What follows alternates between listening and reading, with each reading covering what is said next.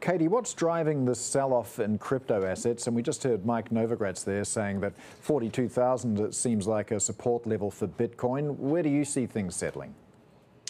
Well, I follow the markets from a technical perspective, and it does seem in part to be driven by exactly that technical analysis. There's a lot of people watching important levels for Bitcoin, for Ether, and even smaller altcoins. So when you do see breakdowns by these cryptocurrencies, they tend to see downside follow through. And indeed, that's what happened with Bitcoin. There was very widely followed support right around 53,000 that was taken out somewhat decisively, and now it's down testing its 200-day moving average. The support levels that we're watching from here are around 44,000. We actually think that level is in jeopardy of breaking, however, and that's based on the indicators that we follow.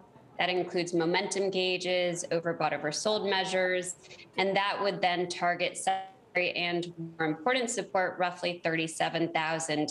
It's that 37,000 level to us that's key in terms of preserving the long-term uptrend behind Bitcoin, which we make the assumption that is still very much intact despite this short-term corrective price action. Yeah, Bitcoin believers often describe the cryptocurrency as a hedge against inflation, but in the past month, we've seen the Fed drop the word transitory, and Bitcoin's also off about 20%. So can this idea of Bitcoin being an inflationary hedge now be put to rest? Well, I don't think it can be put to rest indefinitely, but certainly for now, it doesn't seem to be acting as such. And we could say the same about gold prices as well. The corrective phase does have downside momentum still, and I want to respect that and also respect the fact that there is just inherent volatility to the cryptocurrency space. So as soon as we see any kind of short-term breakdowns, we want to make sure to react to them.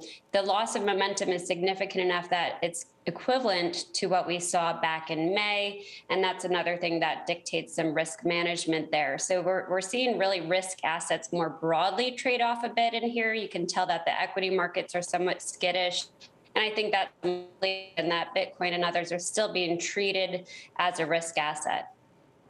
Where are we in terms of Ethereum? Because of course they had that breakout to new all-time highs. Is that sustainable?